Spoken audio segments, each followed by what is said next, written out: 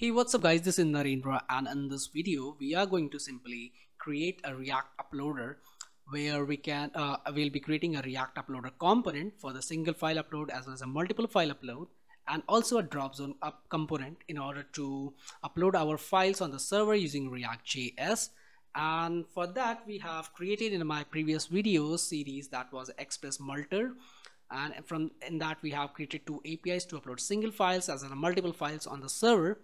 So now we are going to go and create a React.js application, and if you haven't gone through that video series you can just go through if you are interested in the server side. Otherwise you can just clone that repository from the link mentioned below in the description, and you can spin it up on the server locally on your system using that. But the prerequisite is that you must have Node.js installed, and if you haven't installed then you can go through the nodejs.org and you can get the latest package for your system. So with that all set, let's go and get started with our React project. So currently I'm in my uploader project and this has a couple of things. So if I ls, you can see this React uploader is already there. I'm not gonna touch that, and this was my testing code. This is uploader view, which you can find the view series, which I have also pushed in the another, and this one is React Angular uploader. So this will be creating later after this video. After this series we are going to create the same project in Angular also, but for now we'll start working with our React application. So for that you have to create a basic scaffolding of a React.js application, and you can do that by simply saying npx create React app, and after that you just have to name the name of the project. So it will be React uploader, and this might take a moment, and once it is done I'm gonna pause this video, and once it is done we'll be right back. So now once we are done with our basic scaffolding of a React application by using create React app command via npx, we can see that it is asking us to go into that folder and then run this npm start command. So before doing all that, I'm gonna quickly clear my screen, and if I ls, you can see this directory has been created, and which contains our whole React application which we're gonna work on. So this is a basic scaffolding, nothing too much inside, and let me get into that. So I'm gonna get here ls, and these are the basic package contents of our React application.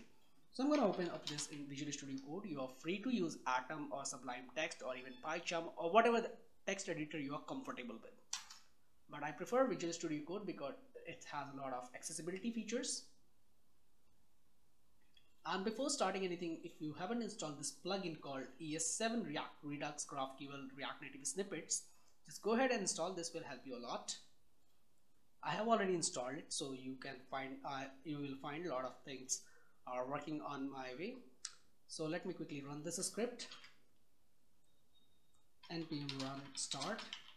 Actually it will be simply start, so it will start up our React application's local development server and running on the localhost port 3000. So this might take a moment to compile the code, and it will automatically open it up for us.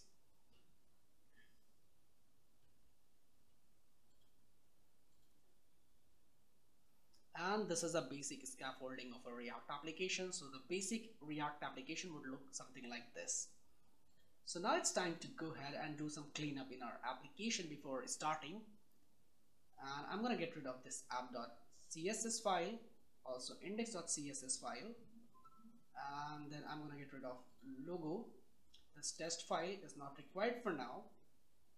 And I think we are done, and now you might find a lot of errors are going on. If you check the console, we'll find a lot of errors, and this is because we have removed some files which were dependent on that. And let me quickly go to my settings. I don't know why my index.js file doesn't format my React code. So just for the index.js file, I'm gonna disable my formatting on save option. So let me quickly go into this part instead of this bringing from react.strict, and I'm gonna import a strict. As you can see, we are getting squiggly lines. That means there's something wrong with our code. So I'm gonna bring it strict. From there, actually it will be strict mode, not strict. And as I save it, it works fine. And from this, our app.j will be using JSX file format, and this index.css file is no longer existing in that, so we are just gonna get rid of that too. And once we are done with that, now we'll go to our app.js, and before going to that, I'm gonna rename it to app.js from JS to JSX. And inside that I'm gonna get rid of these two imports which we have already predefined, and I'm gonna create into a ES7 based arrow function, and that's basically, now that's fine. I'm also gonna get rid of this logo, and let's see how it works, and let's save it for now. And now you can see our whole React application is there with basic minimalistic, no styling actually at all. So now it's time to let me get rid of this part too. I just don't want a header there, and I'm gonna say h3 or h1 hello world. So this is our hello world, and as I save it, you can see in my browser that hello world is printed with no styling inside that. So now for the styling, I'm gonna use Bootstrap, and for the components, I'm gonna use React Strap library, which you can access from for the documentation, reactstrap.github.io, and also this Bootstrap. So installation is pretty simple, and I don't want to go and installing jQuery or something like that because I really hate that. So I'm gonna install React Strap as well as a Bootstrap. So npm install Bootstrap as well as React Strap. And I also want to write my CSS in SCSS format, so I need to install Node.Sass, and this might take a moment to install all the packages. Let me quickly increase the font size so that you can also see npm install Bootstrap as well as React Strap and Node.Sass. So this is going to add these three packages in our package.json file. And let me quickly go to my settings. I don't want to close this part because all we need for now is to work in this index.js file, and after that, once we are done, later other things will be handled by our React snippets.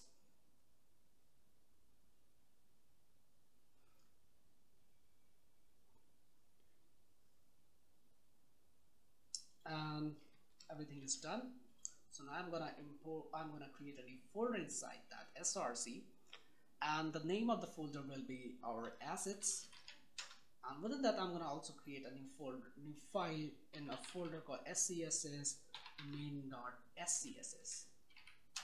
Okay, so this folder this file is living within our assets scss, and I think I typed in caps, so now that's fine. And I'm gonna import our Bootstrap library first of all. So import Bootstrap 2 up 3 up, and from our node modules we'll look for the Bootstrap, and from Scss I'm gonna bring in my Scss. So later we can configure the variables of our application, and now we have to import this in our index.js. So first of all, I'm gonna say import from, in the same directory, go to assets, go to Scss, and from that I'm looking for main.scss file, and I like to format my code. That's fine for us. You can, if you don't want to do that, that's fine too. So let me quickly show how React basically works on under the hood.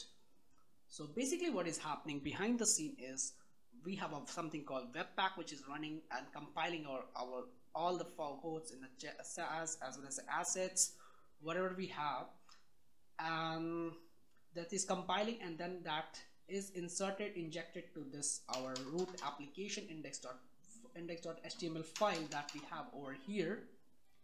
So what is happening behind the scene is that this main root app element the div with the ID of root data is being grabbed from there, and then in our index.js whole React application is mounted within that root div. So that's how it works on the backend side. On the other hand side, so I'm gonna quickly rename this also React Uploader, and now let's close this. And that's it for our index.js. And as we have imported our main.sass file, which is already importing our Bootstrap, now we should see our Bootstrap styling is now got kicked into the place. So now this hello world has now standard Bootstrap styling. And now it's time to go ahead and configure the variables of our color, like theming colors. So I'm gonna go above this line, and from our node modules, we'll look for our bootstrap.js, bootstrap folder. So basically Bootstrap is over here, yes, and within that Sass we'll look for the file called variables. So that is underscore variables. Inside that I'm going to copy this whole thing from there, and that will override our standard Bootstrap configuration themings so that we can use it in our application. And let me close this, and above this import statement just paste that thing. So this is our primary color for our app, and let me close this index.js and start formatting my code again. Let's save it for now, and you can see this is formatting my app.jsx files very efficiently. So as I do this, nothing changed, but if I go ahead and give it a class, and basically in React we don't use class, primary, and if I do this, this will be our standard blue color that we have. So for the coloring, I'm gonna go to my favorite site that's called HTML color codes, and also I use this picker. I think this has already my color that we have,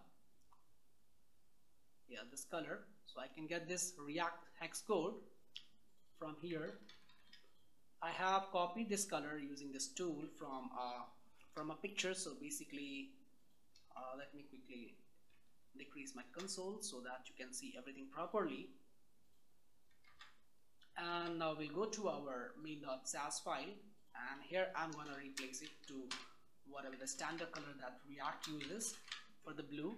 I love to do that theming part, and as I do this, now you can see this hello world is in our standard primary blue color. Meanwhile, I also want to change something inside the body. So basically I'm going to change the body background color, and that I'll pick it from HTML color code site.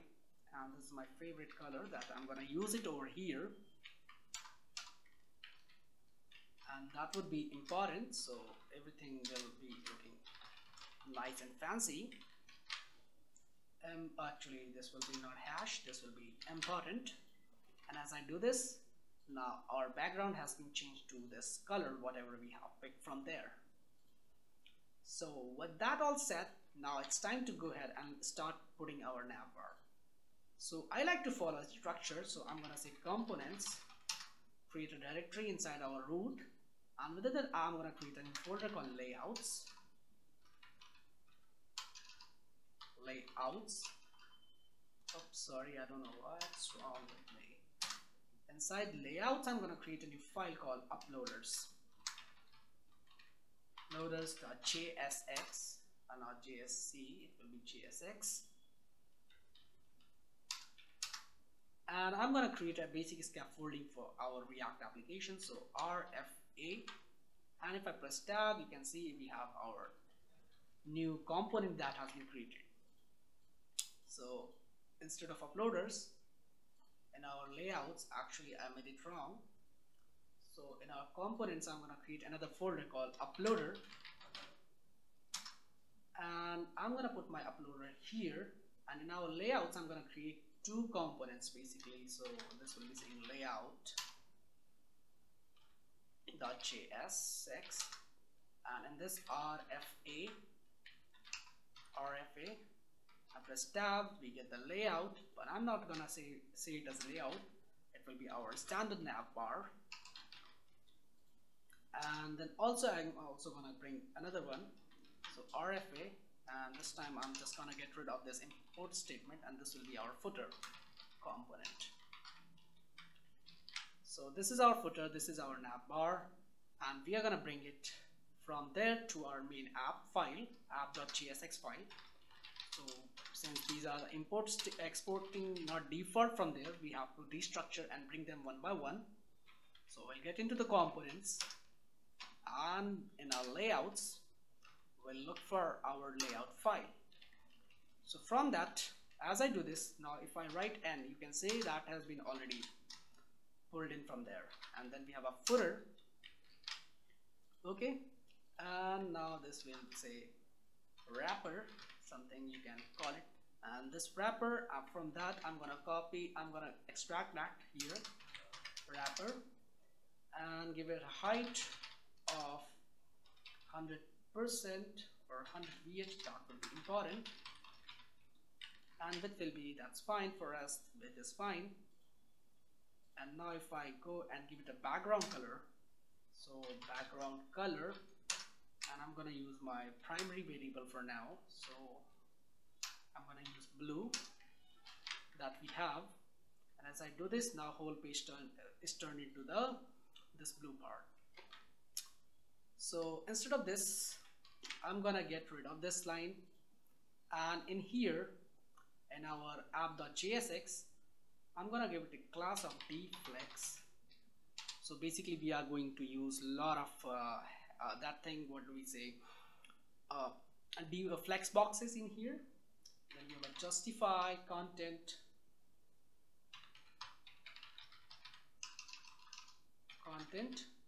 and that will be around, or actually between. So basically you can always look for that. And as I do this, and before writing this hello world here, I'm gonna write my navbar component, which is currently doing nothing, just sitting there. And we have a footer component. So I have used these components, and now they are rendering out there. Justify between, actually this will be flex row, actually column. So as I do this flex column, now you can see this is in the center. Here we have a navbar section, but we cannot see them. If I go to my layouts, I'm just gonna write h2, this is navbar, and here I'm gonna say h2, this is footer. And if I save it, now you can see these two are sitting on the top and the bottom, and that's how it looks. So instead of that, once we are done with this, I'm gonna go ahead from here, from the navbar, I'm gonna create a new file. I'm gonna create a navbar, so from the Bootstrap documentation. And since we have already brought in the Bootstrap main standard Scss, so we can also use a lot of div, styling, column, and everything, whatever we get into the standard Bootstrap, we can use it from there. So let me look for the navbar, and from here I'm gonna get a standard navbar that won't contain much inside, but I won't make it anywhere. So just gonna copy this part, gonna paste it, and instead of this class name, I can select them all at once. And as I do this, you can see this, we are getting squiggly lines there. And let me rename it to React Uploader. You can put whatever styling, just this is not a very styling course. And I want a dark one, so I'm gonna give it a dark, navbar dark, and not this BG one, BG dark. So if I go ahead and now you look into this, we have a React Uploader. But in my main Scss, also I just want to put some kind of little bit of styling. So this is basically, we are handling this our nav tag. So I'm going to extract that from there by element, and border bottom, that will be 5 pixels solid $blue. So whatever we have our primary color, that will come there. And now you can see this standard navbar is now created. Or let me make it 10 pixels. Let's see how it works. Yeah, that's way too much, 5 pixels. Now in our footer component, I also want to go and write our footer component. So basically I'm gonna, let's say, make it class name. We'll give it a class of dflex,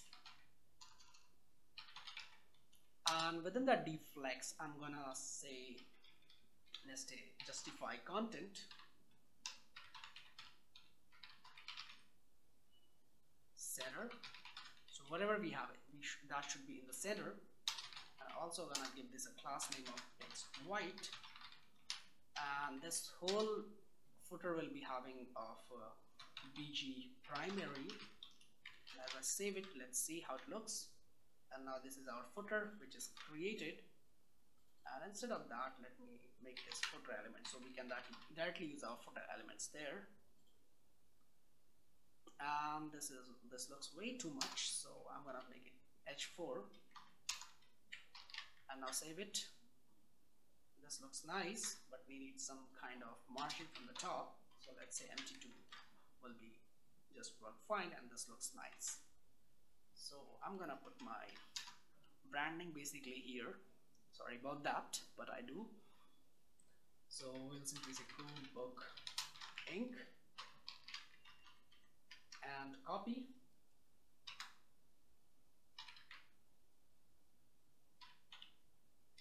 Then we'll give the year. So for the year, I'm gonna say date, new date dot now. Actually not this one, dot get full year function. So this will be giving me the full year function, and as I save it, now you can see we have 2020 there. And then also I'm gonna give it a space. So for that, and the sp tag, I'm gonna use it. So there's some space between this thing, and this looks nice.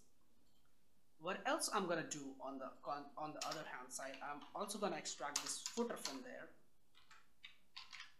And let me copy this element.